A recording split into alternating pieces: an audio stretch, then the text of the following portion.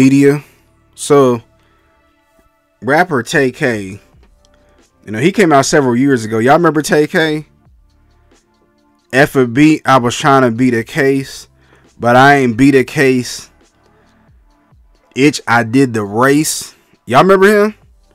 So he's currently doing 55 years behind bars for deleting somebody down there in Texas. Well, he's also being charged for another deletion case, and the judge, they were trying, him and his lawyers, team of lawyers were trying to get more time for discovery. However, the judge was not. Audio for y'all about what the judge said. And I expect the jury will be back in San Antonio for trial and all those sorts of things, and not in what he always mentions is the ski season rule. Hopefully y'all can hear it. Probably in March or April. I would like to see if we could get something specially set for the spring. I don't do special settings. Okay. So it's when you're set, you're probably going to go. So I'm going to give you all one final setting, and that final setting is going to be for all of the discovery to be worked out. That final setting is going to be for an offer to be tendered, and then it's going to be probably a 2 to 3 week turnaround for a plea deadline date. And then after that, if people want jury trial, we'll give you a jury trial. That sounds good. That's all right, Ms. Ferguson, on this case, can you put it for the end of January? End of January. And that's discovery. And state on when we come back on January, you need to be prepared to make an offer. We will be, Judge. Okay. So y'all just heard what the judge said. Tay K, basically he got to make an offer or take it to trial. Now here's my thoughts, right? Was it worth it? Was it worth it? I saw his sister do an interview on, can't remember if it was Say Cheese or whatever, and he talked about I'm young and I get all of that. But yeah, somebody's life was taken.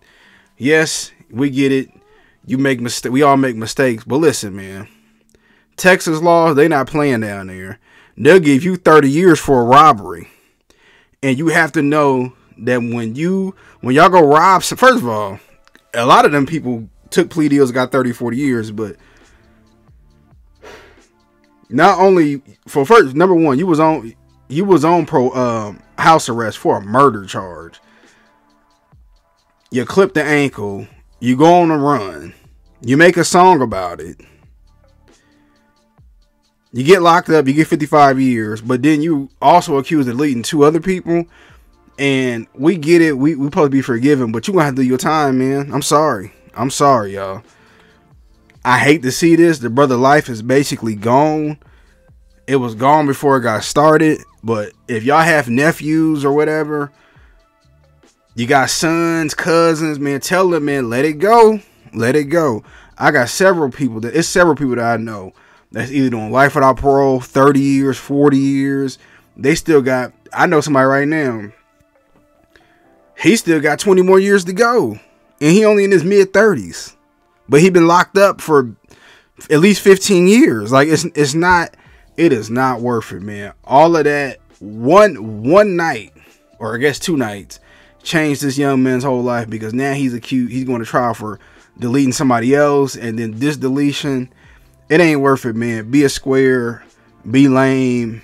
You can make music or whatever, but we didn't got to the point now in society where we're acting really what we rapping.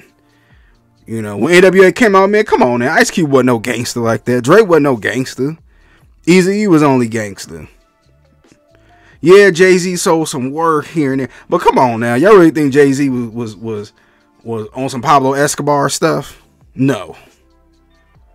You can't be both. You know what I mean? And as when we're young, man, we make so many mistakes. It's so many mistakes that I've made and mistakes that I'm still making. You know, none of us are perfect, but when you do something like that and people's lives are gone, they're going to throw the book at you, especially in the state of Texas. And you went on the run, talked about it, rapped about it, and they used the lyrics against you. So I just want to give my quick thoughts about it, man. Tell me what y'all think.